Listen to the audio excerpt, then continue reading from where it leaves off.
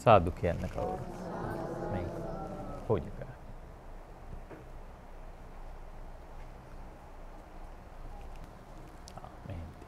හැමෝම සාදු කියන්න. තෙරුවන් සරණයි. හොඳයි. හැම දිනාම සාදුකාරයක් පවත්වන්න. පන්සිල් සමාදන් වෙන්න නමස්කාරය කියන්න.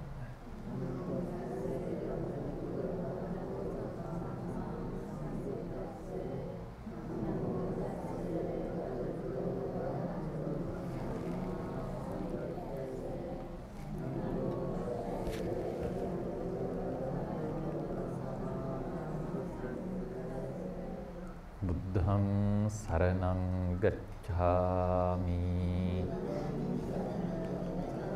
ධම්මං සරණං ගච්ඡාමි සංඝං සරණං ගච්ඡාමි ဒုတိယံ පි බුද්ධං සරණං ගච්ඡාමි ဒုတိယံ පි ධම්මං සරණං ගච්ඡාමි ဒုတိယံ පි සංඝං සරණං ගච්ඡාමි තතියං පි බුද්ධං සරණං ගච්ඡාමි තතියං පි ධම්මං සරණං ගච්ඡාමි තතියං පි සංඝං සරණං ගච්ඡාමි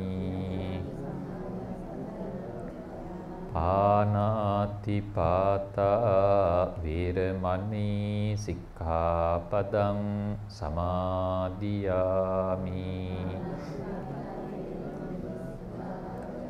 අදින්නා දානා වේරමණී සික්ඛාපදං සමාදියාමි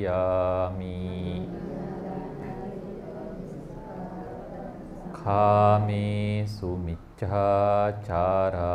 වේරමණී සික්ඛාපදං සමාදියාමි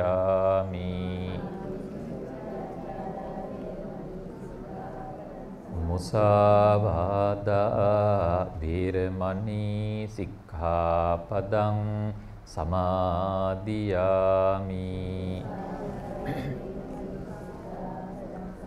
සුරාමේරය මජ්ජපමාදට්ඨානා වේරමණී සික්ඛාපදං සමාදියාමි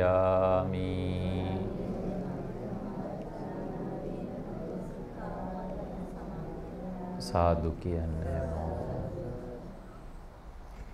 සමන්ත චක්ඛවාලේසු අත්‍රා ගච්ඡන්තු දේවතා සද්ධම්මං මුනි රාජස්ස සුනන්තු සග්ග මොක්ඛදං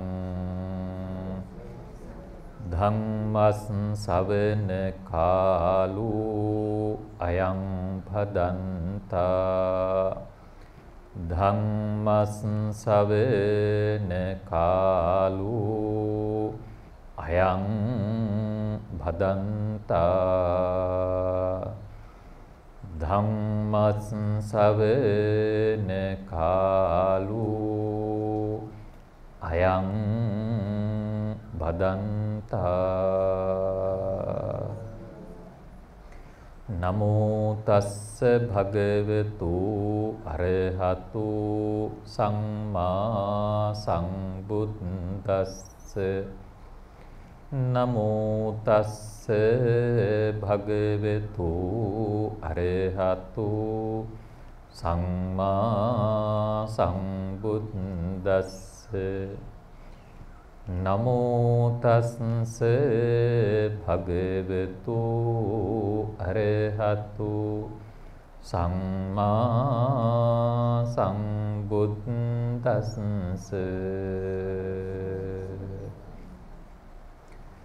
තේමතෝ ජායති සෝකෝ තේමතෝ ජායති භයං තේමතෝ විප්පමුත්තස්ස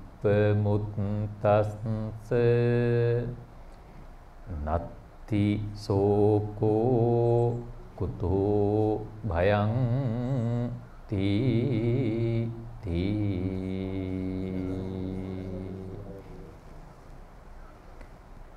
බණහන්ට සූදානම් වෙන කාරුණික පින්වතුනි, ඊටාම වටින පින්කමක් සිද්ධ කරන්න බලාපොරොත්තු වෙන මොහොත.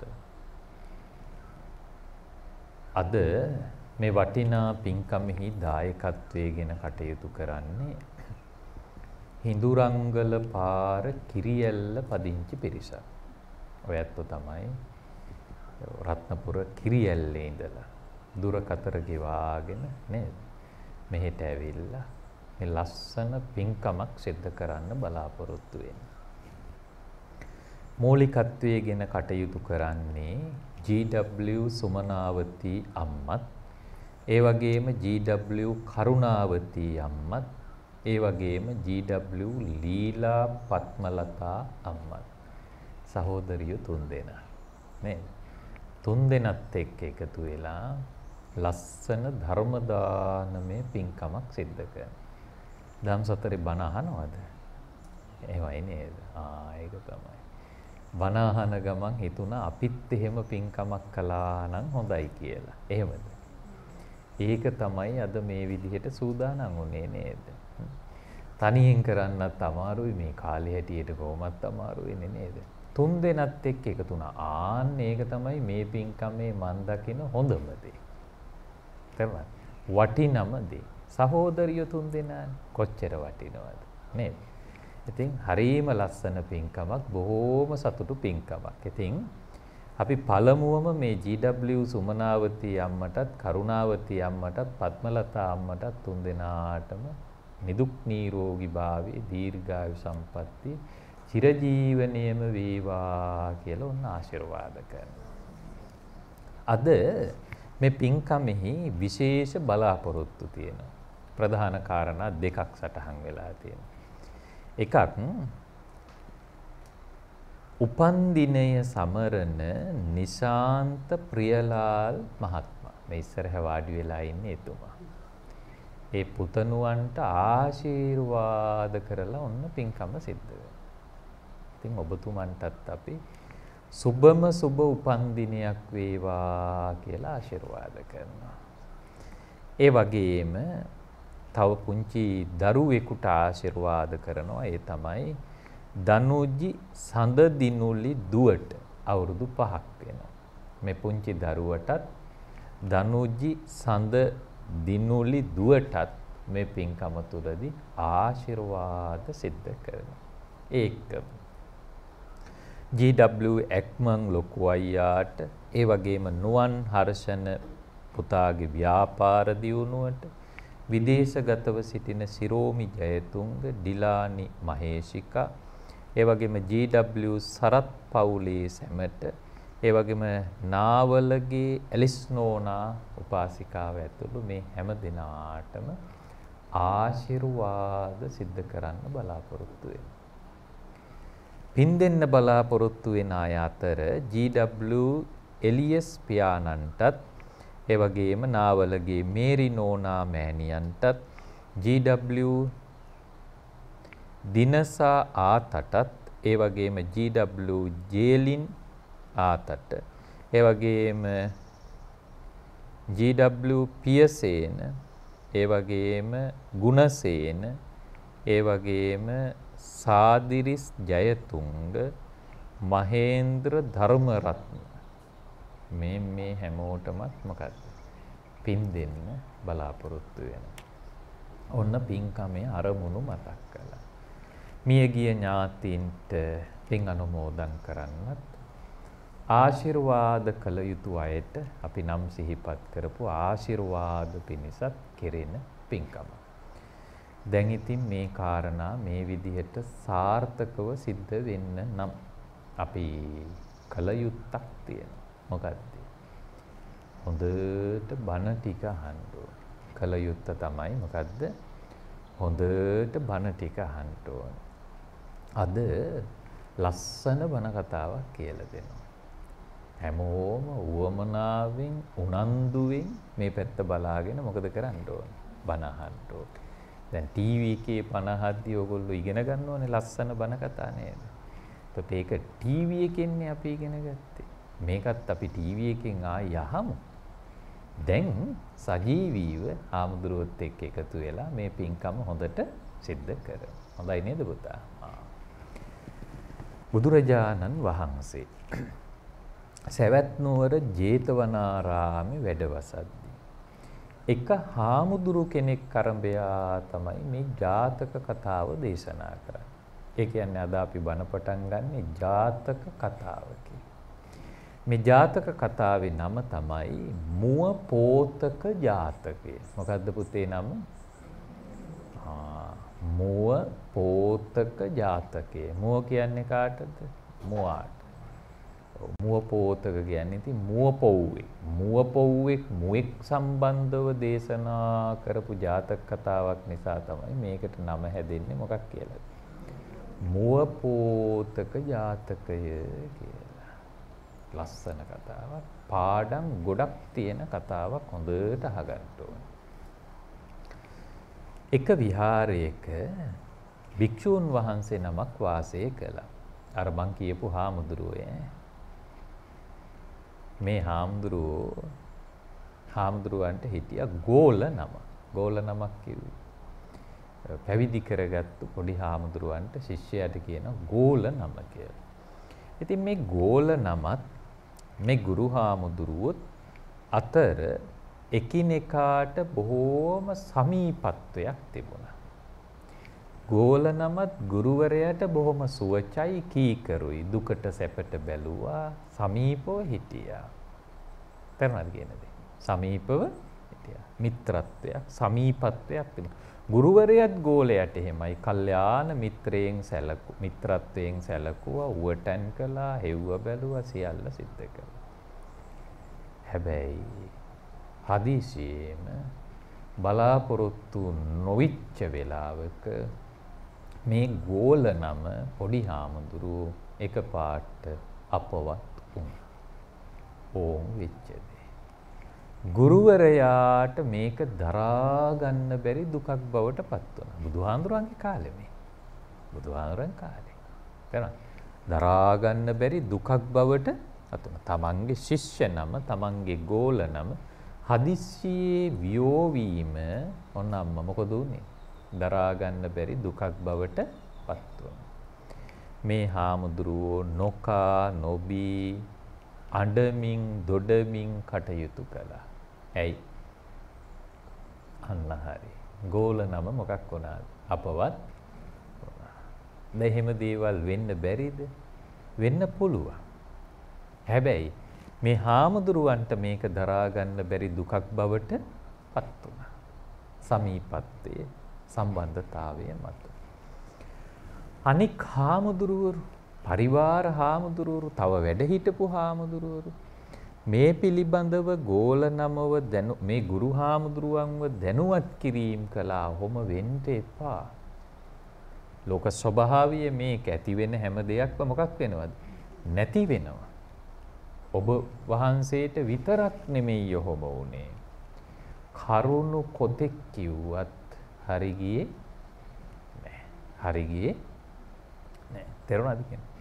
බැරිම තැන මේ හාමුදුරුවන්ව අනිත් හාමුදුරුවරුන්ට සිද්ධ වෙනවා බුදුහාමුදුරුවෝ ළඟට එක් කරගෙන යන්න.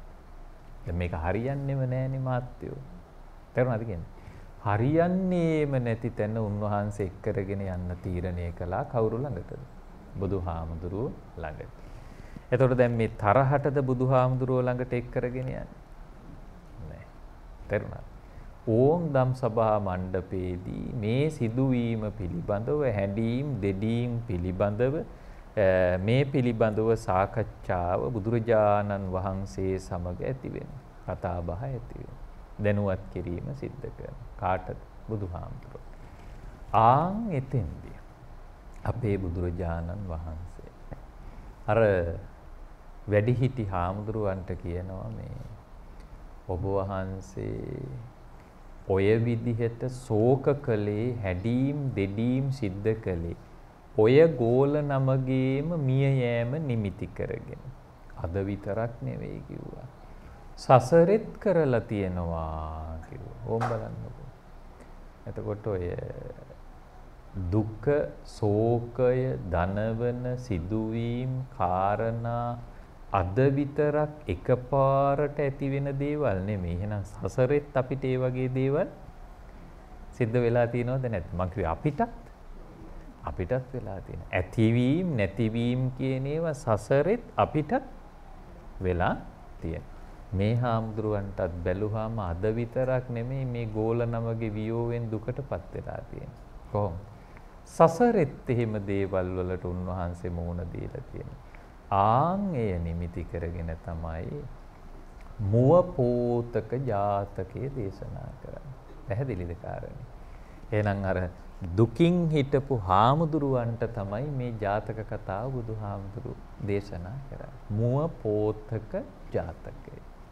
අපි බලමු අතීත කතාව. හොඳයි.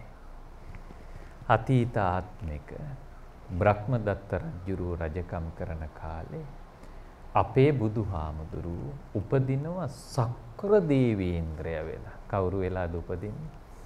සක්‍ර දෙවියෝ වෙලා උපදිනවා. දෙවියන්ගේ අධිපති දෙවියෝනේ නේද? කවුද? සක්‍රය. සක්‍ර දෙවියෝ වෙලා ඉපදුණා. එදත් මේ හාමුදුරුවෝ ඔය අද ඉන්න හාමුදුරුවෝ හිමාල වනයේ හිමාල වනයේහි අසපුවක් තනාගෙන තාපස කෙනෙක් විදිහට කටයුතු කළා. අද ඔය හාමුදුරුවෝම තමයි හන්දේ. හිමාල වනයේ අසපුවක් තනාගෙන තාපස කෙනෙක් විදිහට මොකක් කළාද? භාවනානුයෝගීව හිටියා. මෙහෙම කටයුතු කරගෙන ඉන්නකොට කැලේ හිටපු මුව පැටියෙක් මේ හාමුදුරුවන්ට කිට්ටු වුණා. යාළු වුණා. මුව පැටියෙක්. දැන් ඉතින් හිතා ගන්න පුළුවන් නේද ඔය මුව පැටියා කවුරු වෙන්නේ නැතිද කියලා. කවුද? අර අකාලේ අපවත් වෙච්ච පොඩි හාමුදුරුවෝ තමයි. එදා කවුරු වෙලා දුන්වහන්සේ ඉපදිලා තියෙන්නේ. මුව පැටියෙක් වෙලා. තේරුණාද පුතේ? හාමුදුරුවෝ හරි ආදරෙයි කාටද? මුව පැටියට. නේද? කෑම හොයලා දෙනවා, හොයනවා, බලනවා. මුව පැටියත් ඒ වගේම බොහොම සමීපයි. හරි මිත්‍රයි දෙන්න. මොකද උනේ?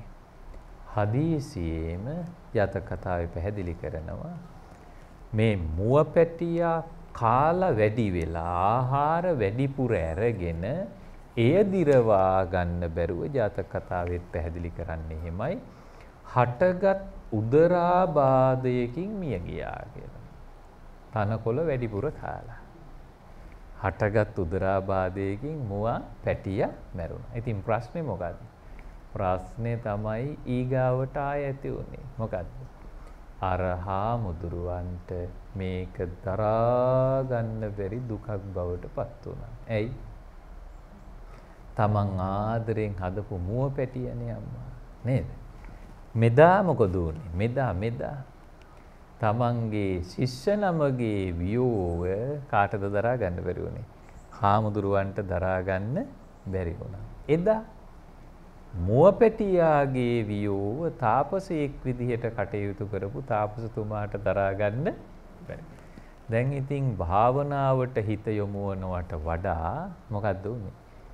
හැඬීම් දෙඩීම් පෙලීම් එක්ක තමයි දවස ගෙවෙන්නේ.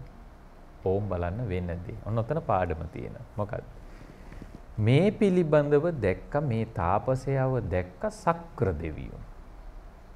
අපිට ඔය බොහෝ බණ කතාවල හම්බ වෙලා තියෙනවනේ ඕ වගේ තැන්වලට එනවා කවුද? සක්‍ර දෙවියෝ. ආන්න මෙතෙන්නෙත් ඇවිල්ලා පෙනී හිටිය කවුද? සක්‍ර දෙවියෝ. ඇවිල්ලා පෙනී හිටලා සක්‍ර දෙවියෝ අර තාපසතුමාට මෙන්න මෙහෙම කියනවා. මොකද මේ පීඩාවෙන් මොකද මේ දුකෙන් මොකද මෙහෙම කටයුතු කරන්නේ කියලා විමසුවා. එතකොට සක්‍ර දෙවියන්ට වෙච්ච දේ කිව්වා මං බොහෝම ආදරෙන් හදපු මුව පැටියෙක් හිටියා. මේ මුව පැටියා මිය ගියා මට ඒක දරා ගන්න බෑ කියලා කිව්වා. ආන් එතෙන්දි පින්වතුනි සක්‍ර දෙවියෝ මෙන්න මෙහෙම පැහැදිලි කරනවා. තාපසයාන විනාශ වෙන යම් දෙයක් ඇද්ද ඒක මොකද්ද? විනාශ වෙනවාමයි. කවුද මේ කියන්නේ? සක්‍ර දෙවියෝ. දැන් කවුද මේ සක්‍ර දෙවියෝ වෙලා උපදිලා ඉන්නේ? අපේ බුදුහාමුදුරුවෝ. ඔන්න බලන්න ලස්සන පාඩම. විනාශ වෙන යම් දෙයක් ඇද්ද ඒක මොකද්ද? විනාශ වෙනවමයි. ඒක නවත්තන්න පුළුවන්? බෑ. දැන් අපිටත් එහෙමද නැද්ද? නේ. දැන් අවුරුදු 47ක් ගෙවුණා කිව්වා නේද? ඒක තමයි. කාලය ගෙවිලා. දින ගෙවෙනවා, සති ගෙවෙනවා, මාස ගෙවෙනවා. අපිත් වයසට යනවා. දත් ටික හැලෙනවා. ඇස් දෙක එන්න පේන එක අඩු වෙනවා. හම රැලි වැටෙනවා. ඔය ඇඟපතේ තියෙන හයිය හත්තිය ගතිය නැති වෙලා යනවා. නේ? අපිට එහෙමයි. හැමෝටම සමහර කෙනෙක් ඒව කල්පනා කරන්නේ නෙමෙයි. මේ තමනුත් විනාශ වෙනව නේද මමත් නැති වෙනව නේද කියන එක මොකක් වෙන්නේ නැද්ද? ගොඩක් අයට කල්පනා වෙන්නේ නැහැ. නේද අම්මා? එහෙම අය ඇති හිඳුරංගල පැත්තෙත් නේද? නැද්ද? හැමදාම ජීවත් වෙනවා වගේ වැඩ කරන අය. ඉන්නවද නැද්ද මේ පැත්තේ? ඉන්නවා.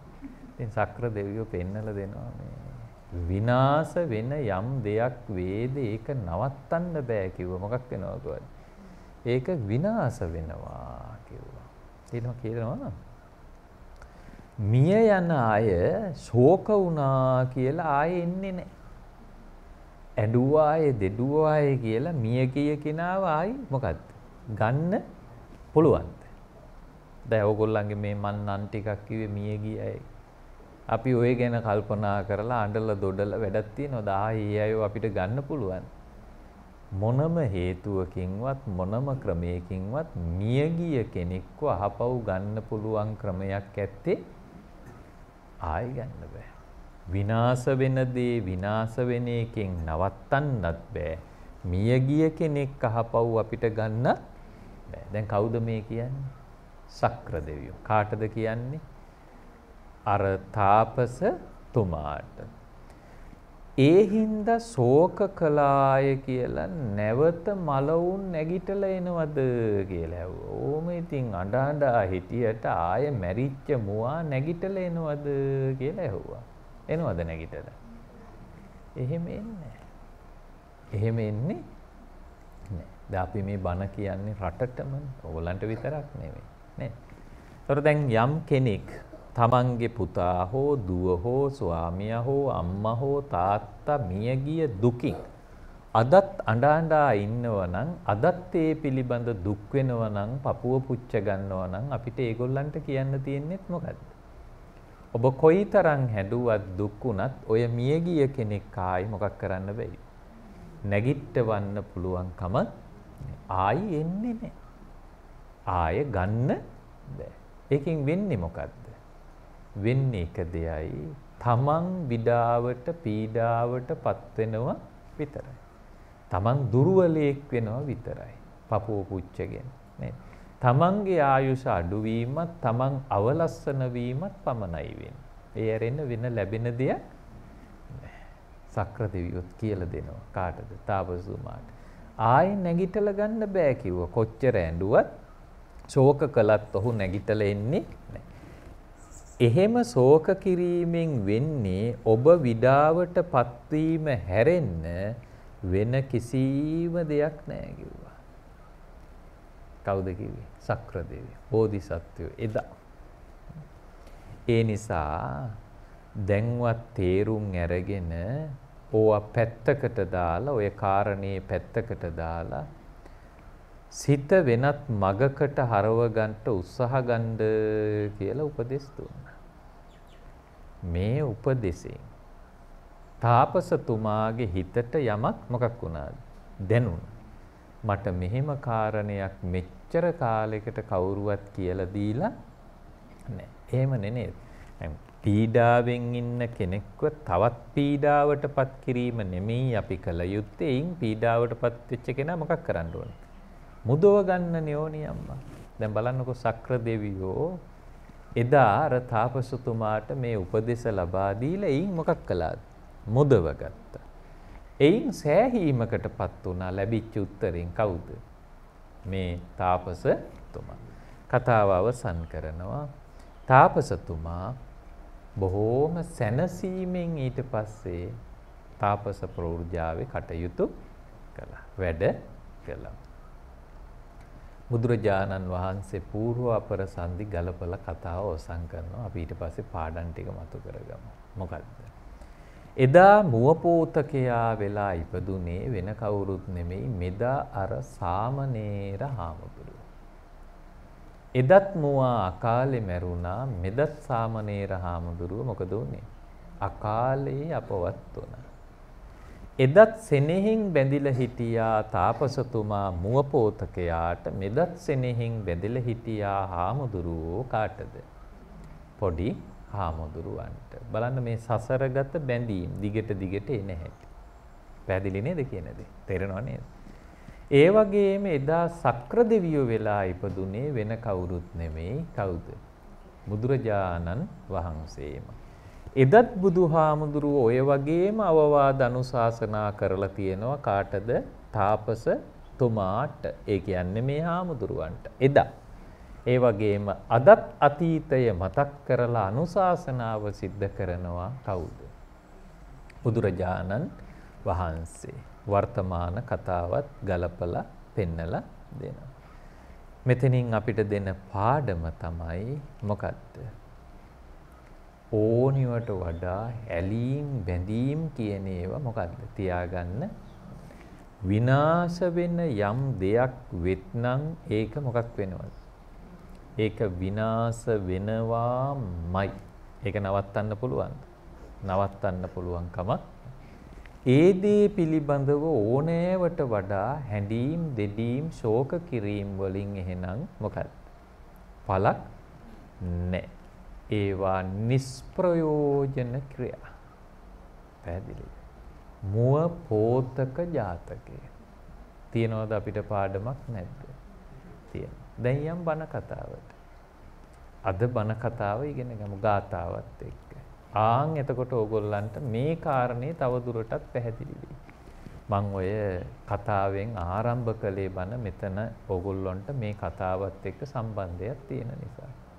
ගලපන්න පුළුවන් අපිට. ඕම් බලන්න අද කතාව. ප්‍රේමතෝ ජායති සෝකෝ ප්‍රේමතෝ ජායති භයං ප්‍රේමතෝ විප්පමුත්තස්ස නත්ති සෝකෝ කුතෝ භයං. දැන් මා එක්ක සම්බන්ධ වෙන්න ඕනේ මේ කාරණා ටිකට. ඔයගොල්ලොත් උත්තර දෙන්න ඕනේ. ප්‍රේමතෝ ජායති සෝකෝ. ප්‍රේමය හේතු කොටගෙන ශෝකය උපදිනවා. මොකද්ද ප්‍රේමය කියලා කියන්නේ? ප්‍රේමය කියලා කියන්නේ සෙනෙහස. ප්‍රේමය කියලා කියන්නේ මොකද්ද?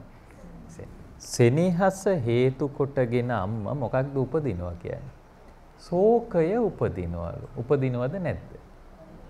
දැන් කතාවෙන් මට මතු කරන්න බලන්න. මොකද්ද සිද්ධිය?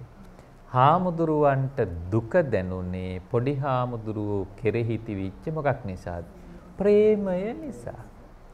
තාපසතුමාට එදා දුක දැනුනේ මුවපැටියාට තිබුණු මොකක් නිසාද? ප්‍රේමය නිසා. දැක්කද? ප්‍රේමතෝ ජායති සෝකෝ. දැක්කද? මම ওই කතාවෙන් පටන් ගත්තේ ඒකයි මුවපෝතක ජාතකේ. මේවට මේ කරුණු හොයද්දී අපිත් විශාල කැපකිරීමක් කරනවා හොඳේ. එහෙනම් මේවයි පාඩම ඕගොල්ලෝ ගන්න ඕනේ ජීවිතේට. තේරුණාද? සවාල කැපකිරීමක්. දැන් මේවට ගැළපෙන ජාතක කතා හැම හොයනවා කියන එක ලේසි නෑ. ලොකු කැපකිරීමක් කරන්න ඕනේ. මේවා ගැළපෙන්න ඕනේ නේද? පාඩම නැත්තම් පැහැදිලි වෙන්නේ නෑනේ ඕගොල්ලන්ට. දැන් පැහැදිලිද? දැක්කද? ප්‍රේමය ගෙනාවේ මොකද්ද? දුක. ඒ වුණාට අපිට එහෙම හිතන්න අමාරුයි නේද? අපි මොකද කරන්නේ? ප්‍රේමය සැපක් කියලා හිතාගෙන මොකද කරන්නේ අපි? අපි ප්‍රේම කරන. අපි ආදරය කරන. හැබැයි නැති වෙනකොට මොකක් වුණාද? දැන් ප්‍රේමය වෙනුවෙන් ඉදිවෙච්ච නිර්මාණ තියෙනවා ඉන්දියාවේ නේද? අහලා තියෙනව නේද? මොකක්ද? ටච් මහල් නේද? ආදරයේ මොකක්ද? සංකේතයක් නේද?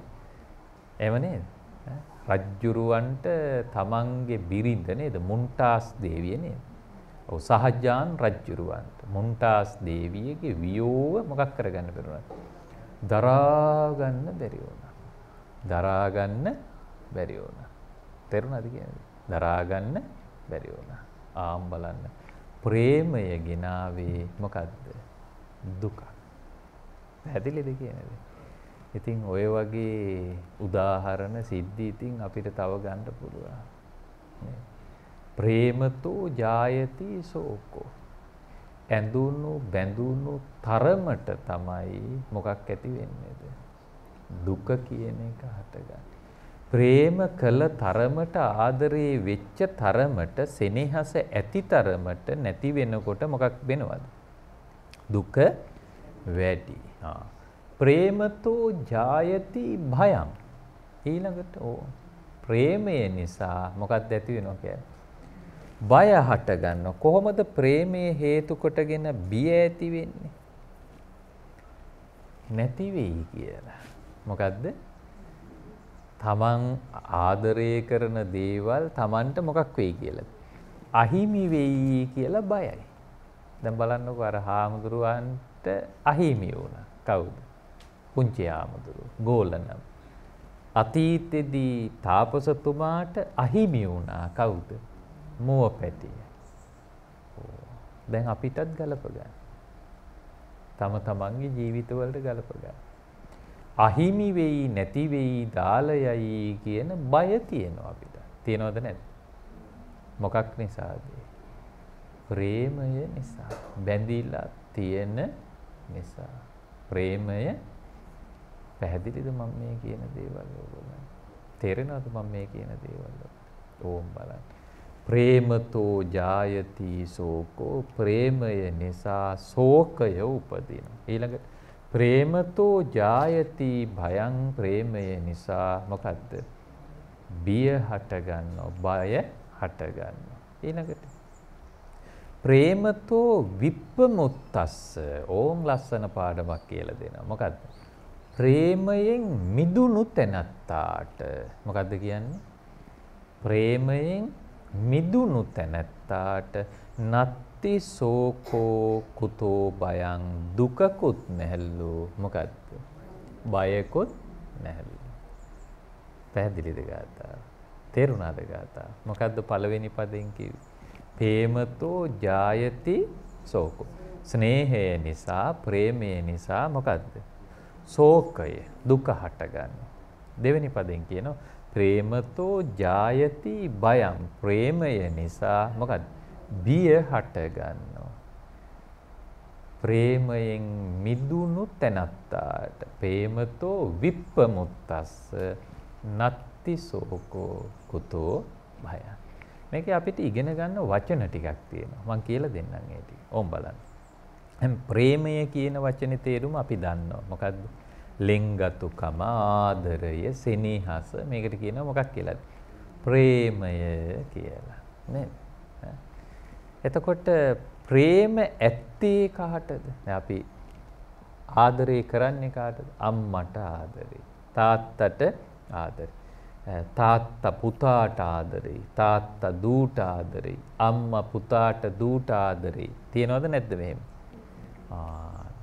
ආන්න එහෙම බැඳීම් තියෙනවා අපේ. එතකොට දැන් ඒ ප්‍රේම කිරීම බැඳීම් සිද්ධ වෙන්නේ මිනිස්සු අතර පමණද? ජාතක කතාවට යනකොට අපි gedara හදන බල්ලටත් අපි ආදරේ. gedara හදන පූසටත් අපි ආදරේ. නැති වුනහම ඒ දුකත් කාටද තියෙන්නේ? අපිට තියෙන්නේ. දැන් එකපාරට එතකොට කෙනෙකුට ප්‍රශ්නයක් වෙන්න පුළුවන්. අනේ හාමුදුරනේ, එතකොට හාමුදුරුවෝ කියන්නේ මේ ඔක්කොම අතෑරලා දාන්න කියන එකද? නෑ. මොකක්ද එහෙනම් මේ කියන්නේ?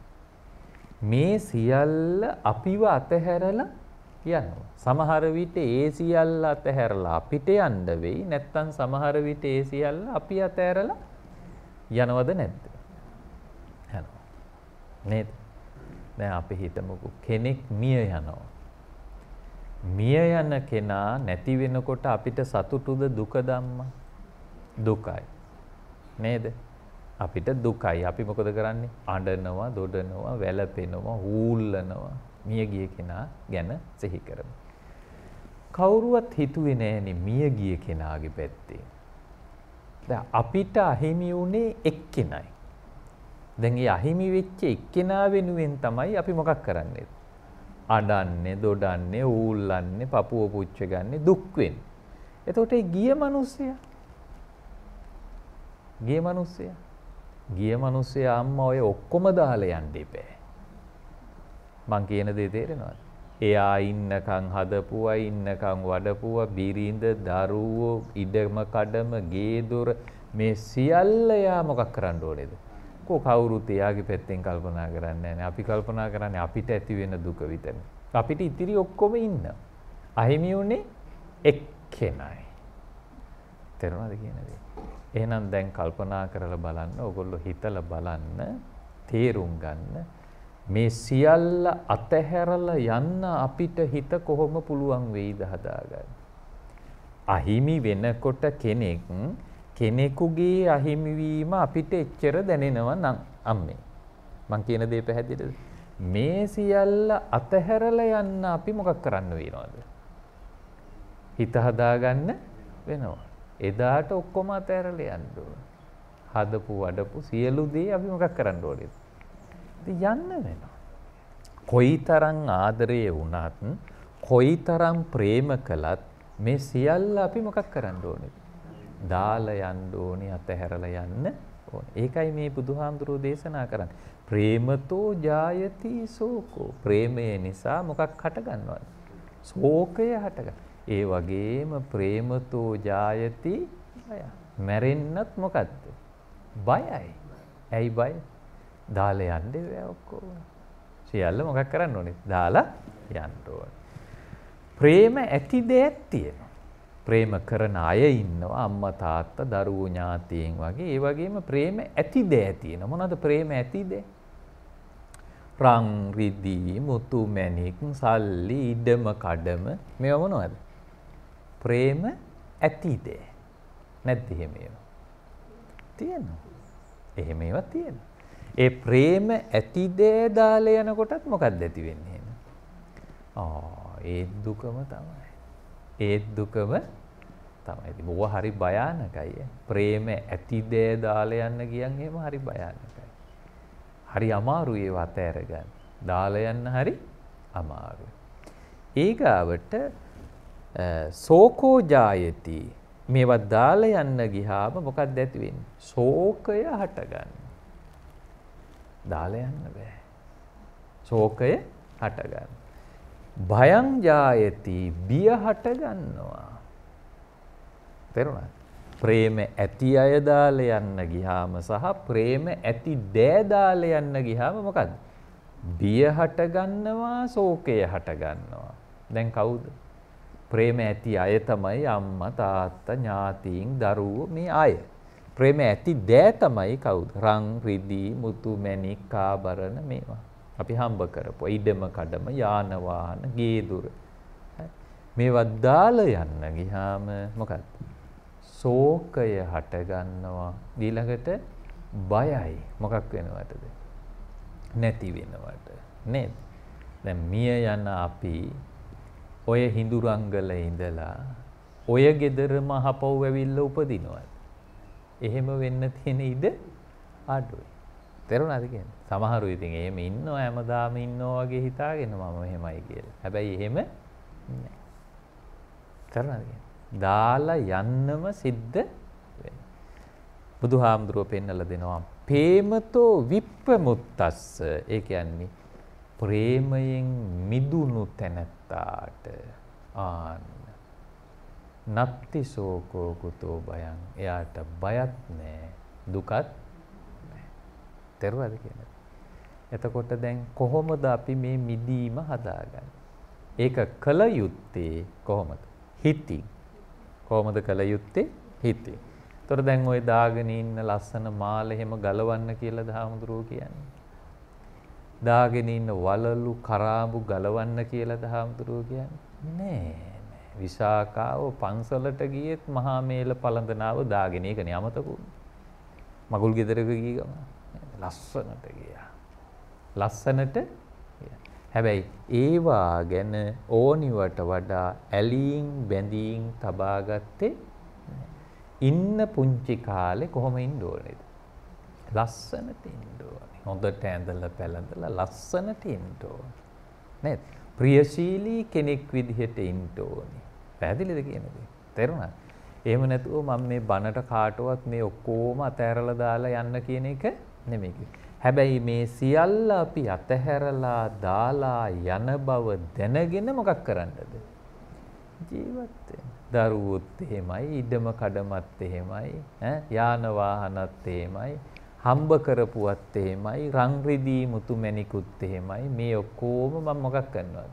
දාලා යන්න. හැබැයි දැන් ඕව අහලා කලබල වෙලා හෙට ගිහිල්ලා ඔක්කොම ලියලා දෙන්න යන්නත් එපා කාටවත් ඈ. තේරෙනවද කියන්නේ? එහෙම කරන්න යන්නත් එපා. එහෙම කරන්න ගියාම ඉක්මනින්ම වැඩිහිටි නිවාසයක් එහෙම හොයාගන්න වෙයි. ඒකත් කියන්න ඕනේ. සමහරව හරි කලබලයි. හරි කලබලයි. කලබලේ අර ඔක්කොම මොකක් කරන්න යනවද? ඉතින් අම්මගේ ඉඩම කඩම අම්මගෙන් පස්සේ අයිති කාටද? පුතාට නම් ඇයි ඕක ලියලා දෙන්න කලබල වෙන්නේ? ඇයි ඕවා දෙන්න කලබල වෙන්නේ? එහෙම ඕනේ. ඒකෙන් අදහස් කරන්නේ අම්මා මේ තණ්හාවේ අල්ලගෙන ඉන්නවා කියලා. තේරෙනවද කියන්නේ? දැන් හරි ගැටලු එනවා මේකයි මම මේවා මේ කියන්නේ. මට විවිධ අය කතා කරලා කියන කාරණාත් එක්ක. හරි. සමහර දෙමව්පියෝ තමන්ගේ හිත හොඳ කමට අර ඔක්කොම මොකක් කරනවද? ඒක අයිති පුතාට තමයි. අයිති දුවට තමයි. වෙන කවුරුත් ඒකට ඇඟිලි ගහන්න කෙනෙක් නැහැ. අම්මා කලබල වෙලා මොකක් කරනවද? අරව ලියලා දෙනවා. ඕන්න අම්මට අන්තිමට උන් හිටිතෙන් අහිමි වෙනවා. තාත්තටත් අන්තිමට උන් හිටිතෙන් අහිමි වෙනවා. එහෙමයි මට කතා කරලා තියෙනවා. මම ඒකයි මේවා කියන්නේ. කලබල වෙන්න එපා. ඒවට ඕනිවට වඩා ඇලීම් බැඳීම් තියාගන්නත් එපා. ඒවා ඒගොල්ලන්ට අයිති. මං ආයේ මේව එකක්වත් අරගෙන යන්නේ අරන් යනවද අම්මා? ඉඩම ගෙනියන්නේ නැහැ. තියෙන දෙයක් අපි අරන් යන්නේ නැහැ. ඒවා ඒගොල්ලන්ට තමයි. හැබැයි ඉන්නකම් මට මොකද්ද? ඉන්න තියෙන්න ඕනේ. නැත්තම් අම්මට තාත්තට නිදහසේ ඉන්න තියෙන අන්තිම කාලේ මොකක් වෙනවද? වැඩිහිටි නිවාසවලට අතර මගට ඇද වැටෙන සිදුවීම් සිද්ධ වෙනවා. එහෙම වෙන්න ඉඩ තියන්න එපා, කලබල වෙන්න එපා. ඒකත් මතක් කරන්න ඕනේ. එහෙම ඒවා වෙනවා. එහෙම ඒවා වෙනවා. අම්මව නොසලකා හැරලා තාත්තව නොසලකා හැරලා ඊළඟට කටයුතු කරන්න ගන්නවා. තේරුණාද කියන්නේ? නිසා මතක තියාගන්න තියෙන දේවල් ඔහෙ තිවිච්ච දෙයින් ඒ සියල්ල අපි අතහැරලා දාලා යන බව දැනගෙන මොකක් කරන්න ඕනේ දේනා? වැඩ කරන්න ඕනි, ජීවත් වෙන්න ඕනි. පොඩි කතාවකුත් තියෙනවා. තව විනාඩි 5ක් ඉතුරු වෙලා තියෙනවා. අපි මේ කතාවත් ඉගෙන ගමු. සොවීම් තැවීම් සංසිඳුව ගන්න ඕනේ. ඕම් බලන්නකො වෙච්ච සිද්ධිය. අපේ බුදුරජාණන් වහන්සේ සවැත් නුවර වැඩ ඉන්නේ නැද්ද? සවැත් නුවර වැඩ ඉන්නේ නැද්ද? වැඩ හිටියේ මේ විසාකා උපාසිකාව හදලා පූජා කරපු මාලිගාවේ. විසාකාව හදලා පූජා කරපු මාලිගාව තමයි පූර්වාරාමේ. මොකද්ද? බුදුහාමුදුරන්ට පූජා කළේ. පූර්වාරාමේ අර අපි කියපු ලතා ප්‍රසාදනීය කියන ආභරණය විකුණ. පූර්වාරාමේ වැඩ ඉන්නේ නැද්ද? දවසක් මේ සංගන පිරිවරා භික්ෂූන් වහන්සේලාට උවටන පිණිස විසාකාව වතාවත් විදීම් සිද්ධ කරන ඔයගොල්ලෝ අහලා තියෙනවනේ. සිව්පසයෙන් අප උපස්ථාන සිද්ධ කරනවා. කිසි අඩුපාඩුවක් කරන්නේ නැහැ. ඉතින් දිනපතා මේවා කෙරෙනවා. මේ කරපු අය අතර හිටියා එක මිනිබිරියක්. ඇයගේ නම දන්තා. මොකද්ද නම? දන්තා. විශාඛාවගේ මිනිබිරිය. නම මොකද්ද? දන්තා කියන මිනිබිරිය. මිනිබිරියක් හිටියා දන්තා. මේ මිනිබිරිය හරි සූරයි අම්මා. මොකටද සූර? අර පින්කම් කරන්න. පින්කම් ලස්සනට සරසවන්න, සරසල ලස්සනට ඒ කටයුතු කරන්න හරි සූරයි, හරි දක්ෂයි. විසිතුරු ලෙස ඇය මේ පින්කම් සිද්ධ බලන්නකෝ වෙනදී. මෙහෙම කරගෙන හිටපු මේ මිනිබිරිය හදිසියෙම මිය පරලොව ගියා. ඇයගේ මිය යෑම විසාකාවට දැඩි දුකක් බවට පත් වුණා. ඇය සෝවාන් වෙලා හිටියේ. හැබැයි ඇයටත් මොකද්ද? දැඩි දුකක් බවට පත් වුණා. දවසක් විහාරයට ගිහිල්ලා විසාකාව හරි දුකෙන් ශෝකයෙන් ඉන්නවා. කවුද දැක්කේ? බුදුරජාණන් වහන්සේ දැක්කා. එතෙන්දී ඕම් බලන්න. බුදුරජාණන් වහන්සේ විසාකාවනි මොකද ඔය සොයින් සිටින්නේ කියලා ඇහුවා. දුකෙන් ඉන්නේ මොකද කියලා ඇහුවා. කවුද ඇහුවේ? බුදුහාමුදුරුවෝ. කාගෙන්ද? විසාකාවගෙන්. එතෙන්දි විසාකාව උත්තර දෙනවා බුදුහාමුදුරුවනේ දන්තාවගේ ගුණ සිහිපත් වෙනකොට මට ඒක දරා ගන්න බෑ කිව්වා. මිනිබිරිය. මිනිබිරියගේ ගුණ සිහිපත් වෙනකොට මට ඒක දරා ගන්න බැහැ. ප්‍රේමතෝ ජායති සෝකෝ.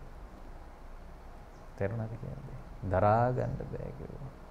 දුක දරා ගන්න බෑ කිව්වා. එතකොට බුදුහාමුදුරුවෝ විසාකාවට කියනවා විසාකාව මේ සැවැත් නුවර කොච්චර ජනගහනයක් ඉන්නවද කියලා. සැවැත් නුවර මේ සැවැත් නුවර කොච්චර ජනගහනයක් ඉන්නවද කියලා. එතකොට විසාකාව කියනවා සත්කෙලක් පමණ. සත්කෙලක් කියන්නේ කෝටි 7ක්.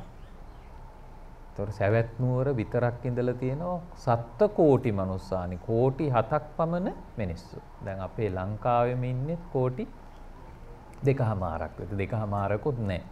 2.5කට අඩුවෙන් ඉන්නේ. දැන් ඒකත් නැතුව ඇති පිට රටවල් වලට අර එහෙම ගිහිල්ලා නේද? සැවැත් නුවර විතරක් ඉඳලා තියෙනවා කොච්චරද? කෝටි 7කට වැඩි ජනගහනය. එදා හිතා ගන්නකො. ඒ ගමන බුදුහාමුදුරුවෝ අහනවා මේ ඒ සත්කෙලම ඔබේ මිනිබිරියෝ එනවා නම් කැමතිද කියලා ඇහුවා. කෝටි 7ම. කාගෙන්ද අහන්නේ? ඔබ ලස්සන ප්‍රශ්නයක් ඇහුවේ. පැවැත් නුවර කෝටි 7ක් ඉන්නවා. ඒ කෝටි 7ම ඔබේ මිනිබිරියෝ එහෙම වෙනවට කැමති නැද්ද? ඔය දන්තා වගේ අය වෙනවට කැමති නැද්ද කියලා. ඒතර විශාකාව කියනවා එසේ මං බොහොම කැමතියි කිව්වා. එතකොට බුදුහාමුදුරුවෝ සඳහන් කරනවා මේ සැවැත් නුවර දිනපතා මිය යන මිනිස්සු කොච්චරද කියලා ඇහුවා. එතකොට විශාකාව කියනවා බුදුහාමුදුරනේ ඉතින් බොහෝ දෙනෙක් දවස ගානේ මොකක් වෙනවද? කෝටි 7ක් පස්සේ කොච්චරනම් මැරෙනවද? මැරෙනවා කිව්වා. බොහෝ දෙනෙක් මිය යනවා කිව්වා.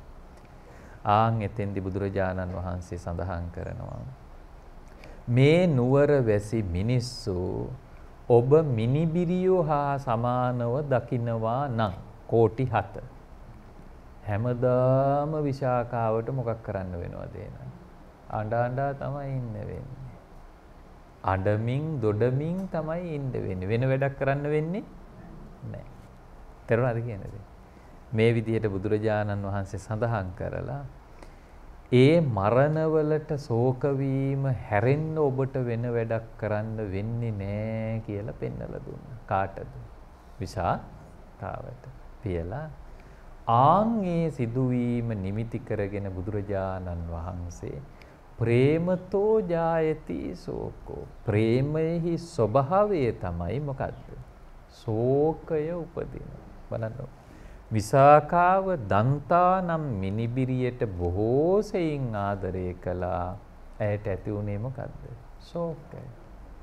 ශෝකය ඇති වුණා. නේ. ඇයගේ වියෝව විසාකාවට දරා ගන්න බැරි වුණේ ඒකයි. තමන් ආදරය කරන දේවල් නැති වෙනකොට ඊළඟට මොකක්ද ඇති වෙන්නේ? බිය හට ගන්නවා. නේද? ඉතින් භය ශෝකය කියන එක හැමෝටම පොදුයි. හැබැයි එයින් මිදුණු තැනැත්තාට නත්ති ශෝකෝ කුතෝ භයං. භයත් නෑ. මොකද ශෝකයක්. මුව පෝතක ජාතකෙන් අපි ඕකට ආරම්භය ගත්ත බණ කතාවට. මතකයිද දැන්? නේද? මතකයි නේද පුතේ? හාමුදුරුව පොඩි හාමුදුරුවන්ට ගුරු හාමුදුරුව දැඩිසේ ආදරය කළා. ශෝකය බිය කියන දෙක හටගත්තා. අතීත ආත්මෙදී තාපසතුමා මුවාට දැඩිසේ ආදරය කළා. ශෝකය බිය දෙකම හටගත්තා. මෙදා වර්තමානයේදී අද මේ කතාවේදී විශාඛාව තමන්ගේ දන්තානම් මිනිබිරියට දැඩිසේ ආදරය කළා. ඇයටත් මොකක්ද ඇති වුනේ? ශෝකය බිය හටගත්තා. එහෙනම් මේ ඉන්න හිඳුරංගල ඔබටත් බණ කියන මටත් මේ ධර්මතාවය පොදුද නැද්ද? අපි හැමෝටමත් මේ ධර්මතාවය පොදුයි. එහෙනම් මතක තියාගන්න ප්‍රේමතෝ විප්පමුත්තස්ස ඔය ඇලීම් බැඳීම් ඈත් කරපු තැන, දුරු කරපු තැන, අයින් කරපු තැන නත්ති ශෝකෝ කුතෝ භයං. ශෝකයකුත් නෑ. මොකද්ද? බියකුත් නෑ. ආන් එතෙන්ට අපි මග හදන්න ඕන. ආන් නිවුණු තැනැත්තා ආන් එයා තමයි උතුම් රහත් තත්වයට පත්වෙච්ච පුද්ගලයා. ආන් ඒ උතුම් රහත් භාවයට මං තනන අය හැටියට අපි අද මේ ඉගෙනගත්තු ධර්ම දානමය පින්කම්, මේ ධර්ම දේශනාමය පින්කම් ඔබ මට අප හැම දෙනාටම පාරමිතාවක්ම වේවා කියලා ප්‍රාර්ථනා කරමු. ඒසේ සිහිපත් කරමින් අද බණ කතාව අපි අවසන් කරනවා. අද මෙහෙම පින්කමක් අපිට සිද්ධ කරගන්නට ලැබුණේ හිඳුරංගල පාර කිරියැල්ල පදිංචි WG සුමනාවතී අම්මා, WG කරුණාවතී අම්මා, ඒ වගේම WG ලීලා පත්මලතා අම්මා. මේ අම්මලා තුන්දෙනා තමයි මුල් වුණේ. දරුවෝ කවුරුත් මේ වටා එකතු වුණා. ලස්සන පින්කමක් සිද්ධ කළා. මේ සිද්ධ කරගත්තා වූ පින්කම තුළ ඔබ බලාපොරොත්තු වෙන්නේ එකක්, උපන්දිනයේ සිහිපත් කරන නිශාන්ත ප්‍රියලාල් පුතාට ආශිර්වාද කිරීම. ඒ වගේම දනුජි සඳදිනුලි දුවට ආශිර්වාද කිරීම. ඒ වගේම අනිකුත් මං මුලින් නම් සිහිපත් කරපු හැමෝටම ආශිර්වාද කිරීම. ඒ වගේම නමින් මියගිය අයට පින් අනුමෝදන් කිරීම. එහෙමනම් ඒ නමින් මියගිය අය ඇතුළු සුජීවත්ව සිටින ලොකු කුඩා අපි හැම දෙනාටමත්, බණ අහපු රටවාසී ලෝවාසී හැම දෙනාටමත්, ධම්සතර ආයතනය කාර්ය මණ්ඩල ඇතුළු හැම දෙනාටමත්, අපි හැම දෙනාටමත් උතුම් නිවන් පිණිසම මේ පින වේවා කියලා සාදු කියලා ප්‍රාර්ථනා කරා. දෙවියන්ට පින් අනුමෝදන් කරමු. ආකාසට්ඨා ච බුම්මට්ඨා දේවා නාග මහිද්దికා පුඤ්ඤන්තං අනුමෝදිත්වා චිරං රක්ඛන්තු ලෝක. ආකාසට්ඨා ච බුම්මට්ඨා දේවා නාග මහිද්దికා පුඤ්ඤන්තං අනුමෝදිත්වා චිරං රක්ඛන්තු ලෝක සාසනං. ආකාසට්ඨා ච බුම්මට්ඨා දේවා නාග මහිද්దికා පුඤ්ඤන්තං චිරං රක්ඛන්තු ලෝක සාසනං. හැම දිනාටම තෙරුවන් සරණයි.